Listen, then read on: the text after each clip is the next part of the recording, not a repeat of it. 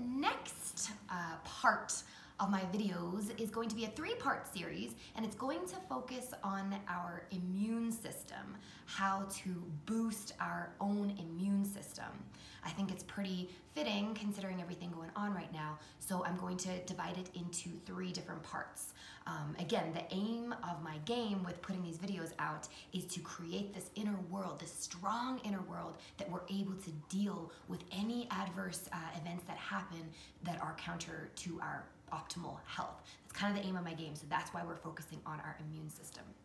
So the three parts of this video, the two different topics we're going to talk about is diet and lifestyle. So the first two videos are going to focus on our diet. The first one's going to be on getting the nutrients into our bodies, what nutrients are going to optimize our immune system. The second part of the diet, the second video, is going to focus on actually then absorbing the nutrients that we intake, because that's obviously, you would say, almost more important. And then the very last video, the third video, is going to focus then on lifestyle, the types of lifestyle that we can have to optimize our immune system. So here we go with the first video on diet and how to get the nutrients in. So we kind of know what we need to do here.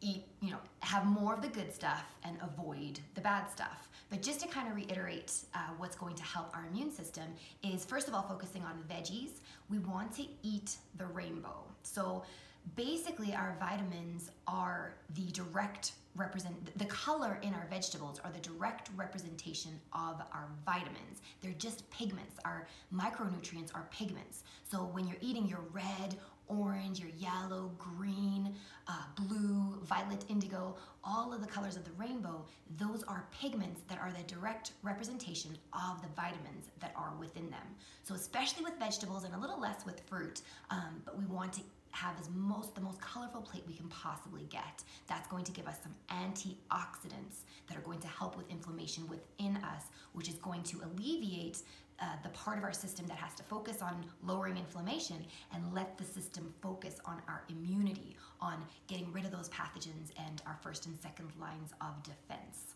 So that's regarding veggies. Then the next thing to talk about, again, we know these things, refined sugars, refined grains, and vegetable oils. So let's kind of tackle each of those one at a time. So our refined sugars, where we're pretty much getting those. Those are going to be from your baked goods, your candies, your chocolates, all these kinds of things. But it's also hidden, in fact, refined grains are as well, the gluten and all that kind of stuff is all found within our sauces as well, even sometimes in our mixed nuts. And nuts are wonderful for you, but if they've got some of these refined sugars and oils and all that kind of stuff, you need to start getting used to reading the ingredients and checking out for all these different refined sugars, refined grains, and these vegetable oils. But just to sidetrack on the grains real quick, for those of us that eat animal products as well, I'm not just talking about the grains we ingest ourselves, but I'm also talking about the grains that the animals we're eating had as well.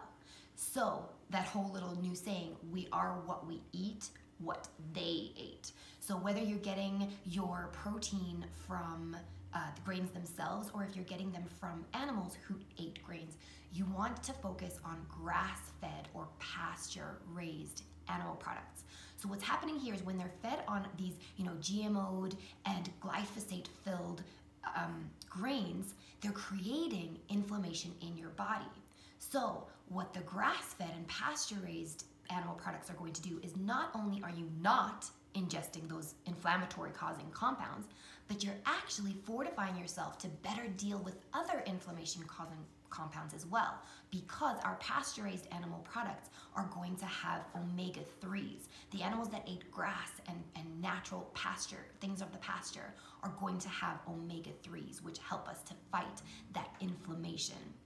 So, but again, I'm not just talking about animal products. For those of us vegans or vegetarians, we need to focus that our protein sources are also from non-GMO and organic sources, so that we're not getting that arachidonic acid and the glyphosates that are wreaking havoc inside of our bodies. So those, of course, are your tofus, your tempehs, and when you're combining your legumes and your grains, grains. You want them to be non-GMO and organic sources so that you're eating fresh, good, whole foods inside of you. So then the last one that I had mentioned was vegetable oils. I'm talking about your sunflower oils, your safflower, your canola or rapeseed oils. These are all actually quite inflammatory causing inside of you. Unfortunately, these are hidden in almost everything. You've got to have to look on the ingredient labels. And also when you eat out at restaurants and takeaway foods and all that, you are also they're using vegetable oils typically. So you have to realize that you're eating food that is causing inflammation inside of your body. So try to prepare most of your meals at home, which means then that you'll be able to use more fruit-derived oils and nuts. So I'm talking about your avocado, your olives, your olive oil, and your macadamia nut oil. And then also sesame seed oil as well. And then to a lesser extent, your coconut oils and maybe your animal-derived fats. Those have a lot of saturated fat in them, but for cooking, they're actually a little bit more stable than those vegetable oils. So they're less likely to oxidize so terribly in our bodies. But of course, like I say, to a lesser extent, because there are correlations in saturated fat. I will do a video on oils as well to clarify some little issues there.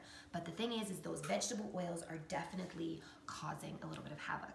So the last thing is just your vitamin D. Vitamin D is a great thing to have, but any foods that are full of wonderful fats, you're going to get some good vitamin Ds. So again, your salmons, your avocados, your nuts, and all that kind of stuff. Not just salmon, but mackerel and sardine as well. They're going to be great for vitamin D. Vitamin D is something that maybe you want to think about a supplement because the best source is from the sunlight, and of course we go through different seasons.